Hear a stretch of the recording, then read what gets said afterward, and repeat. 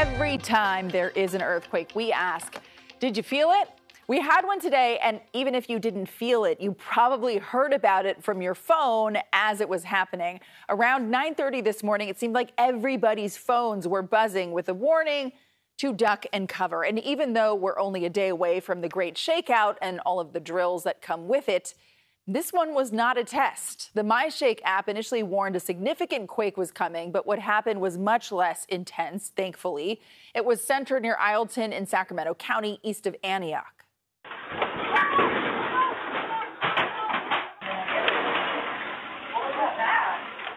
Well, there was some shaking at a liquor store in Ileton, but it wasn't major. A couple of things fell on the floor. But for the majority of people here in the immediate Bay Area, it was confusion that struck. Native Santa Cruz tweeted out, "I got the shake alert, but didn't feel anything," adding that it was confusing because there's another earthquake test tomorrow. Brendan posted that the alert was scarier than the quake itself. Matt posted that he ducked and covered, but didn't feel the quake.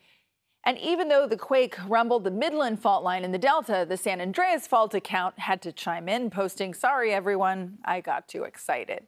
Tonight, our Andrea Nakano talked to a scientist who helped create this popular earthquake early warning system to find out if it did its job. According to Dr. Angie Lux with the Berkeley Seismology Lab, the shake alert worked exactly the way it was supposed to. It was the estimate of the magnitude of the quake that was way off.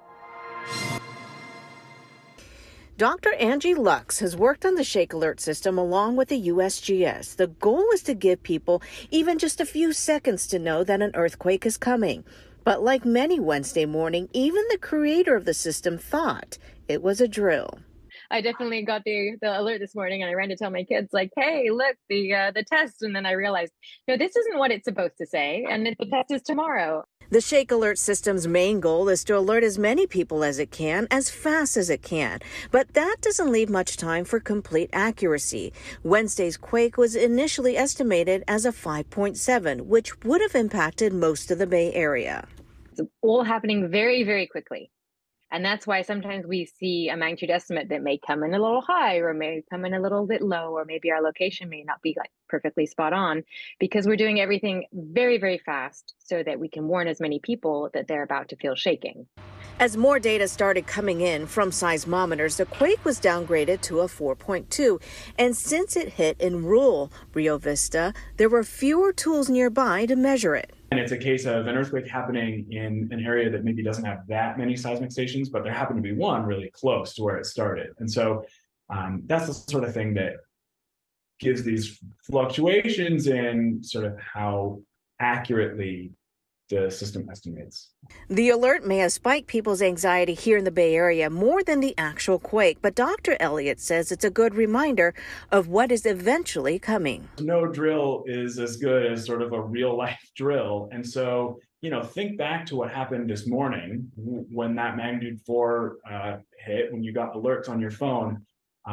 Were you prepared to deal with it? The USGS and the Berkeley Seismology Lab will look into this incident to see how speed and accuracy could be improved. Dr. Angie Lux, though, feels it's better to have a system in place now, despite some of its flaws. We could wait another 10 years and just not make it accessible to the public while we continue to get data.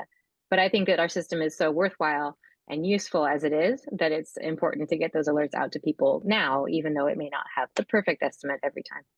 Okay, and back to that drill we were talking about. You'll get another alert tomorrow on your phone, probably. This time it will be an actual test, unless, of course, another earthquake happens. But if you have the MyShake app, you can expect to get this drill alert at 10:19 a.m. tomorrow as part of the annual Great Shakeout drill that happens all over the world. Over 2 million Californians have the app.